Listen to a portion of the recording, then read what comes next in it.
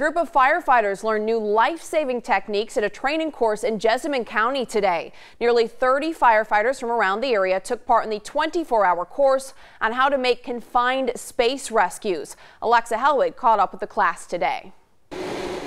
For 3 days, this group of 27 firefighters and rescue crews from Jessamine and Marion counties, as well as Lexington and Nicholasville, have teamed up to take on training to further their knowledge. Jeff Garris is the president of 1 Safety Consultants, and he's overseeing the weekend.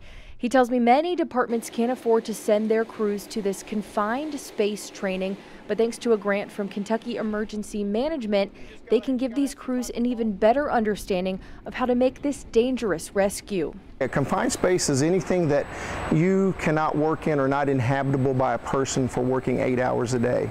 So it has 1 entry, 1 exit. It's not for human inhabitant. Teamwork has been key this weekend, and after several lectures and tests, the students got some hands-on experience this afternoon. Where we have 1 person down and they've had a collapse, so they're underneath of several other pieces of equipment. We're going to take a couple of entry crews. We're going to go down, assess that patient. Covering the news in Jessamine County, Alexa Helwig, LEX 18 News.